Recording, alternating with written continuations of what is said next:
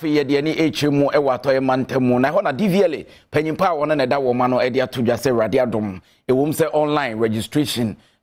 some kakra bi wo mu ne ade de na so de normal ego nsani ani no wahwenie pa de obetumi akase o mabom homoden. Drivers Vehicle and License Authority twaniti ase DVLA the Electronic Vehicle Registration System aba enipa ekobo peso wo mo asoye no eso ba abatie enso kwa atoye mantem DVLA ne fe wo honom no akwansidie pi e wo sa adwumadie no ho Franga sasa eni Adom kase ama ne boni lo teria twetwe enkomo ene wadi tu dwase ewumusa ba fontente adwumadie wo na kwansidie de ne nso asoye ne de hyehyeye egu akwamu a wo hwese ebeye adwuma yie okiremu a efrise wo hyase yedidi dwuman enipa ahanum ene watimi ede wa hye hotumi krata ama wo no mu adwuma no ekoyie. This year we have moved on from the manual registration system to the online. And last year was manual, so manual the process was fast because